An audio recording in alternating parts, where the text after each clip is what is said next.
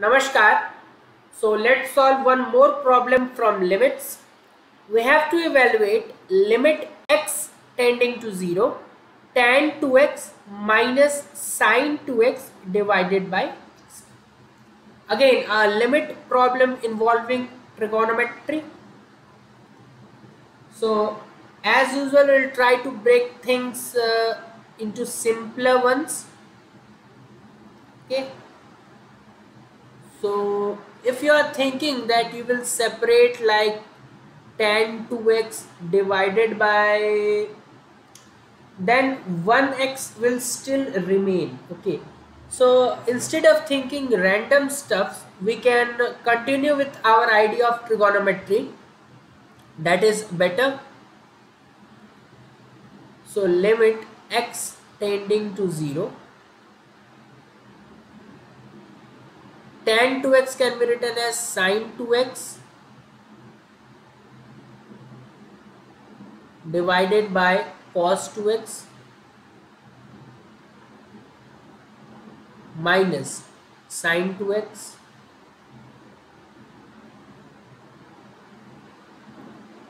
divided by x cube.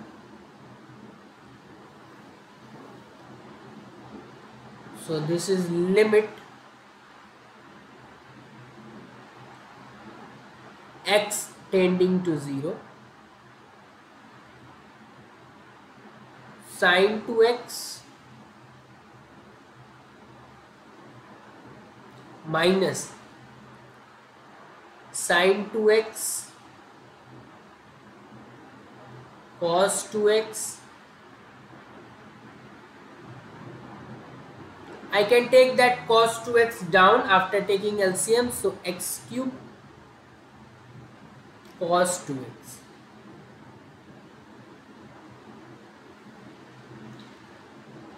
So this is limit x tending to 0. Sin 2x I can take common in numerator.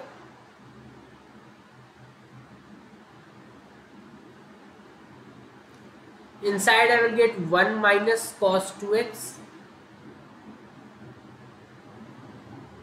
divided by x cube cos 2x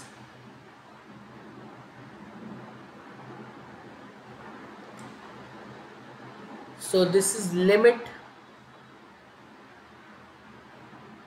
x tending to 0. Now 1 minus cos 2x is a very basic formula. 1 minus cos 2x gives you 2 sin square x. If there is a minus, you will get sin square. There is a plus, you will get cos. So sin 2x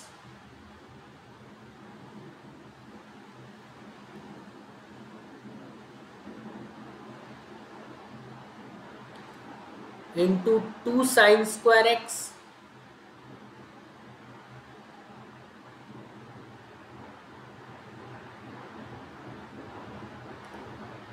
divided by x cube cos 2x.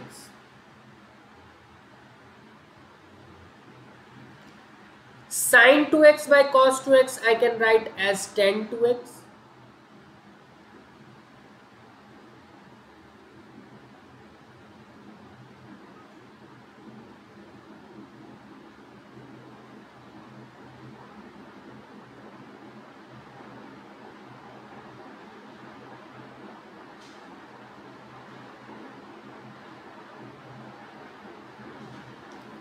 X cube. Now what I can do, if there is a limit of a product, I can write that as product of limits. Okay, that is the basic property of limit. So I can write this as limit x tending to 0, tan 2x is there, so tan 2x. I have x cube. Okay, so what I am doing is I am giving 1x to this tan 2x, but it will also need 1 2 because 2x is there. So tan 2x by x when x tending to 0 will give me 1.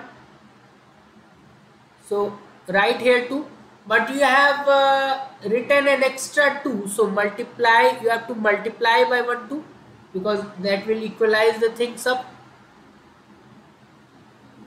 Okay, now multiplied by product of limit is there, so limit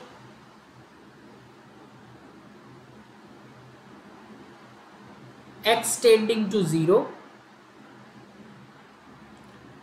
Now I have this 2 sine square x, so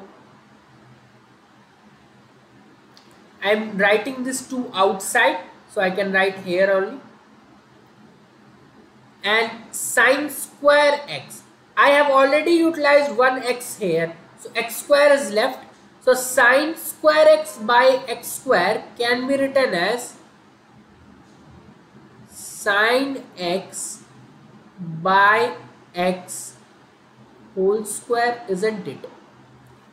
Because if you will open this, you will get sine square x divided by x square. That is what written. 2 I have already taken outside. Fine enough. Now at x tending to 0, this will become 1. At x tending to 0, this will become 1.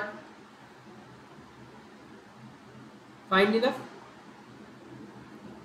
Because limit you can take inside function. If you are having any sort of confusion, then let me see how.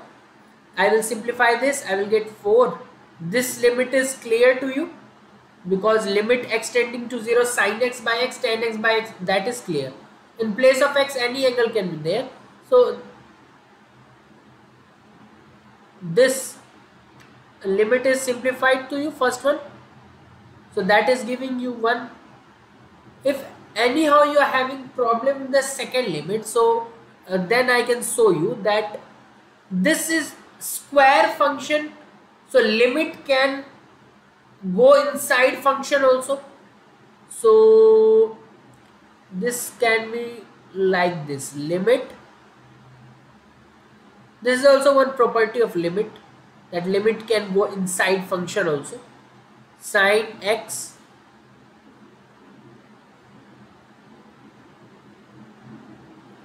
by x, just the pen is lagging.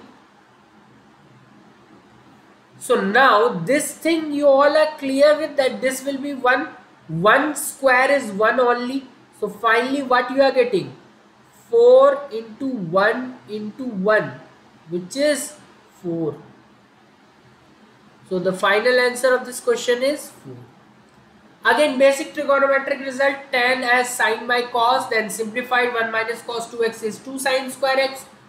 Again simplified, then I used first limit of product can be written as product of limit.